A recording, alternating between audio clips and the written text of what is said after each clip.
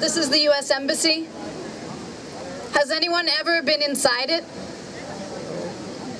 Some hands up over there. Hand up there, okay.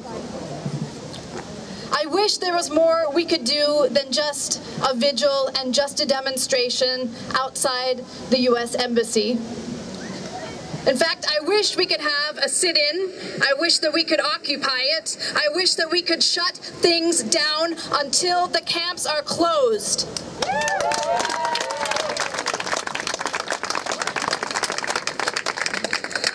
Because they run on monotonous violence, banal violence, the everyday. These are people's jobs. They go to the camps, they work there, they apprehend people. This is the daily reality of treating humans as non-humans. And there's a long history in the United States of that, whether it's going from the Indian Removal Act and putting Native Americans in reservations, if it's forced labor under chattel slavery, whether it's the Japanese internment camps.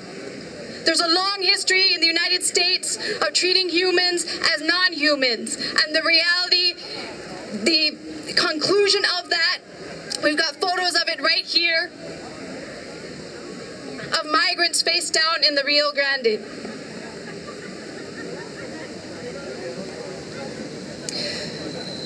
So I think for us, this is our moment. We will look back at this moment and say, where were you? What did you do when ICE announced that it was going to unleash raids on undocumented people in the United States? Where were you when children were held in cages? Where were you when when families were separated? This is our moment, and it's not enough to have this demo. In fact, I'm sick of it. We've had many of these. We need to figure out something much more powerful, and it has to be disruptive. And in fact, we should demand that Richard Grenell, the U.S. ambassador, should be expelled from Germany.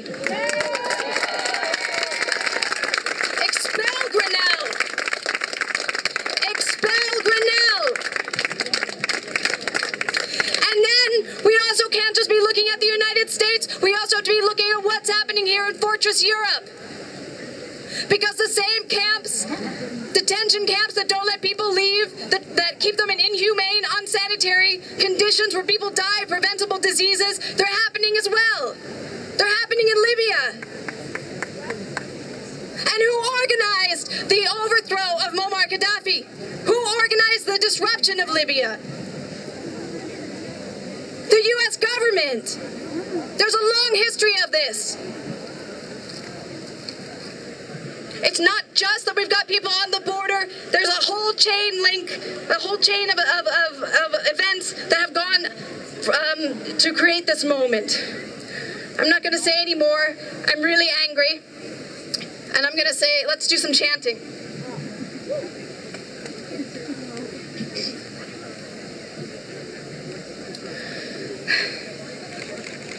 Okay, this one goes. Let's do this. Free, free, free, free the refugees. Free, free, free, free the refugees. Free, free, free, free the refugees. Free, free, free, free the refugees. Free, free, free, free the refugees. Free, free, free, free the refugees. Free, free, free, free the refugees. Free, free, free, free the refugees.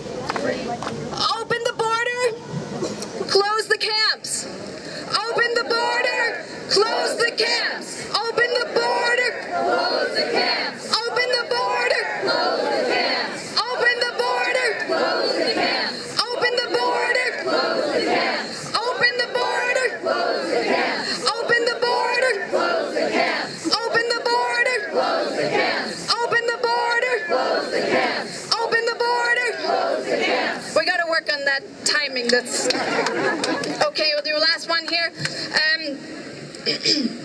No borders. borders, no nations. Stop the deportations. No borders, no nations. Stop the deportations. No borders, no nations. Stop the deportations. No borders, no nations. Stop the deportations. All right, our next speaker. Thank you. We're going to do more.